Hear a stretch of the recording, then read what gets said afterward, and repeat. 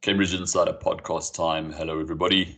Thank you again for joining us. It's a snowy week across the United States. As per usual, joining me, Mr. Craig Batson, my co-host. How are you? I am doing well today. Very excited.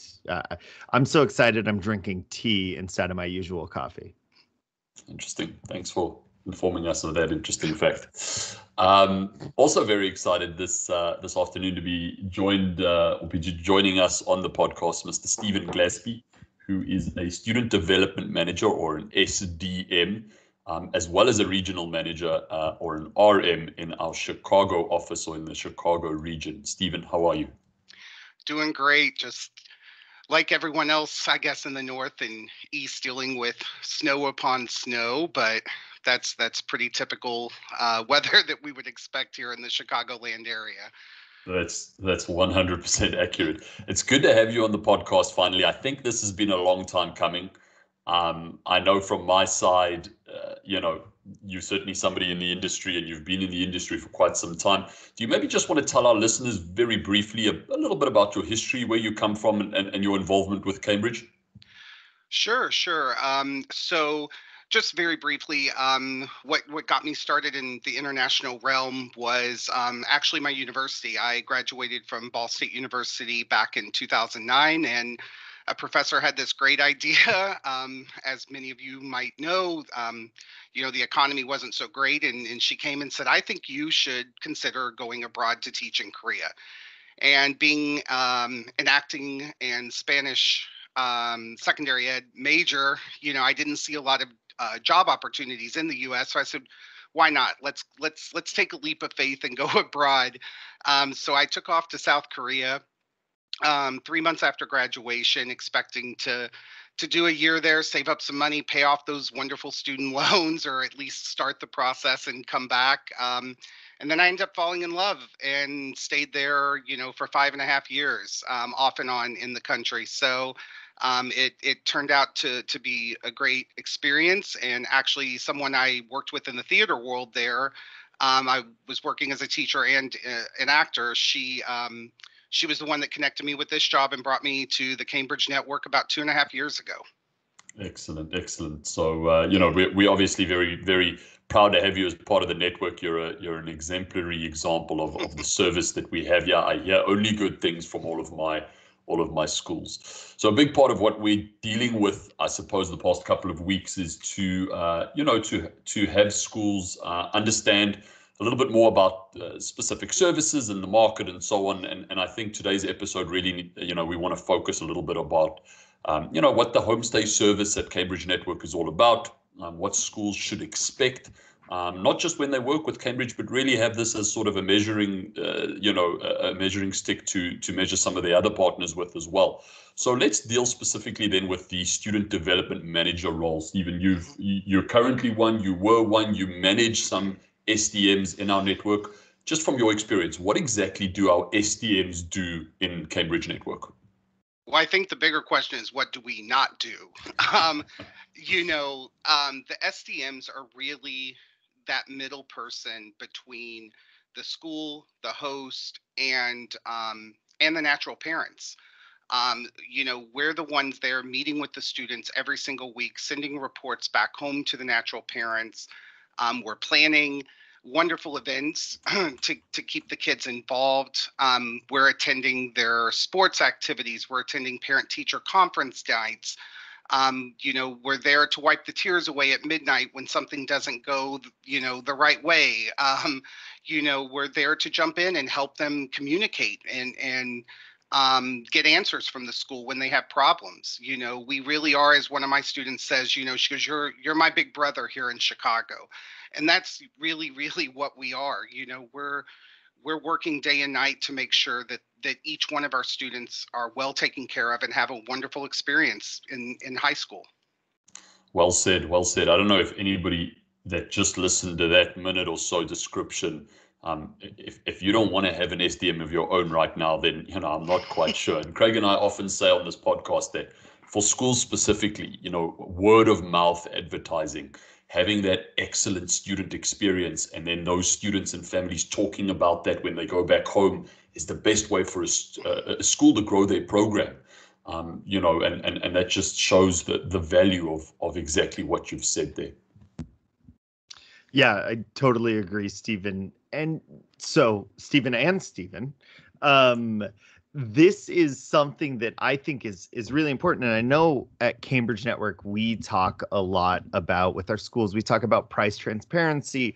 We like showing families what they are getting for the amount of money that they're paying. And I think this is an interesting question is what sets our service apart from our competitors? Why do families want to come work with us? I would say, because we are going above and beyond all the time. The one thing I hear from schools, from other host families, from even students who have friends in other agencies, is that SDM person, whatever they may call them, is not around, is not there. When we launched the Happy Student Initiative a few years ago, we really decided that we were going to up how much interaction we have with our students, that we weren't doing enough. And that's the brilliant thing about what we do at Cambridge, is we're constantly looking at what we're doing and how can we do it better. And by adding in these weekly check-ins, there's not much that's going to get by us that we can't jump in and help. And also what that's doing is we're building better relationships with our schools by doing so. We're there. I've attended so many events at the schools and have been so surprised that I don't see other agencies there. I don't see other people there saying, hi, oh, you're from Cambridge, I'm from here. It's me running the show. And when I go into schools, whether they have 2 or 3 other agencies, for a lot of the faculty, they just know me, the Cambridge Network representative. And actually, last year, I believe it was, I was at a parent teacher conference and they were sending other parents to me, thinking that they were part of my host pool. So it really shows the power of how involved we are in our school communities and with our students. And then also for our host, we're there. That's what the hosts tell me all the time they love so much, is when I have a problem or I have a concern, I'm getting a timely response. You're jumping in to listen and not only be there for the student, but we're also there to be the host sounding board and use our experiences abroad and in the international education world to really support them as well. So we're really, my goal always in Korea when I was teaching was to build a strong community around my classroom and my students. And that's kind of the same philosophy here, build a strong community for our students. Yeah, that's awesome. And I think it does tie back into, and this is something that Stephen and I deal with, and I'm sure you deal with it a little bit, Stephen, but hopefully not as much as us, is school officials ask us, okay, this all sounds great. And how does this tie back into me getting more students? And I think what you are saying is a great encapsulation of that, of look, when students have great experiences and they feel supported and they have a good time, then it's a lot easier for them to recommend your school to other parents and other families. And it's all part of kind of a holistic, marketing and student support scenario. And just Craig, just before you move on, and schools should realize that for good or for bad, they get tied into the service of the agency that they partner with. So when you have a great Stephen Glaspie that's giving you that SDM service, that goes back to China and Vietnam and Korea as X school are wonderful. They are looking after me. You and I have often said that a lot of times you go to these events abroad, students often don't even know who Cambridge are because they associate the service with the school. So schools really need to remember that, but also understand that when there's a bad service, that reflects very poorly on the school, whether they had control over that service or not. So in SDM, somebody in Stephen's position holds an incredible amount of power over recruitment and recruitment momentum within the school's international program. Absolutely. And I think that is a great point. you know, we are and you are inevitably linked to who you work with. Even if you don't work with anybody, generally most students are working with somebody on the other end. All right. And then, so Stephen, this year is especially crazy. I mean, we know that. Everybody knows that. What has been different in the SDM service that Cambridge has been offering due to the pandemic? Well, the pandemic's in essence turned really what we do upside down. And before we had students at the schools with our host, we're going, we have our routine, we're going checking in. Now we can't really go into schools. Some of our students are studying back in their home country, and we're having to support them from literally halfway across the world. Our events, that's a huge point of our service, are these wonderful events that we put together. So that all had to change. And what I think is so brilliant, and this kind of ties in with the second question about what sets us apart, it's really the people. I have never worked with a more passionate, amazing group of people with such diverse backgrounds, and also such a large amount of people who are so passionate about international education. I mean, most of my colleagues on the ground with students have spent years abroad, and they have a passion for this work. Myself, I'm still, I start Korean classes again next week. I'm still continuing to study Korean and improve those skills to help be there more for my students. And actually 2 years ago, pre-pandemic, I was able to go over to Korea and meet some of our students and help get them prepared for the journey to the US. So I think having that group of people helped us meet this challenge, which was how do we still pull off these things for our students? And we've done it in a number of ways. Quickly, I worked with some SDMs to form a virtual events committee. The committee consists of around 5 of us right now. And for the whole company, we worked tirelessly to put together really exciting events. Some of those included bringing in a professional magician that I know from Chicago to perform online. Last month, we had one of Britney Spears's backup dancers come and perform, and got the kids up moving and dancing, and taught them a little bit about his experience. We put together game nights. Actually, tonight we're having a wonderful game night that the team put together to celebrate the Lunar New Year. In addition to that, the SDMs have really thought outside the box, and how can we still have contact with our students? Many SDMs have found ways to go, do outdoor 6 feet distance meetings with the students when weather permits, and drop off goodies and gifts. This is something I've done, here in my area. We put together wonderful activities for the students online, our own personal game nights.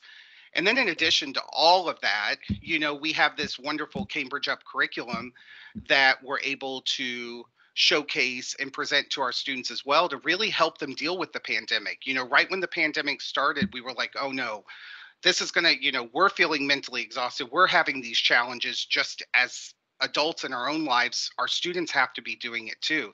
So we jumped in and quickly created 6 wonderful 30-minute classes that our SDMs could present when students are struggling with, how do I communicate, and what apps are available in the US during a pandemic, or, what can I do to stay physically fit or to stay mentally strong? We have those materials. So we've really tried our best to be as proactive as one can possibly be during this pandemic, and really try to make sure our students stay the focus of everything we do. And I think that's not something that a lot of our competitors can say, Well said. Well said. Absolutely. I mean, if that's not the perfect illustration and description of what an industry leader is, then I really don't know. I think this challenge of the pandemic, we saw a lot of just the industry dwindle down because people don't have the resources and the passion and the innovation to do what we've done here at Cambridge Network. So, I don't want to term it a word of warning, but to all the school officials listening, audit the agencies that you work with. If you don't have a Stephen Glaspie working on the ground, going above and beyond, innovating due to the pandemic, still being able to have that contact with families, with students, with schools, you're doing yourself a disservice. You're probably doing your international program a disservice, and long term it'll come back to bite you. So, audit whoever you work with, because you want Stephen, you want him in your corner. You want him punching with you rather than against you. And I want to be in your corner. Excellent. Mr. Glaspie, it's a pleasure. I know it's been a while coming, and maybe I apologize for not having you on sooner. You'll certainly be a recurring guest if I have anything to do with it. Any final thoughts from your side, just regarding the SDM service, anything that you'd like to share with our listeners? Just, what I think has been wonderful is to sit back and watch how, yes, we have had so many challenges this year, but these challenges we've met with excitement. We've met with, how can we fix this? And it's really brought out the best in all of our teams.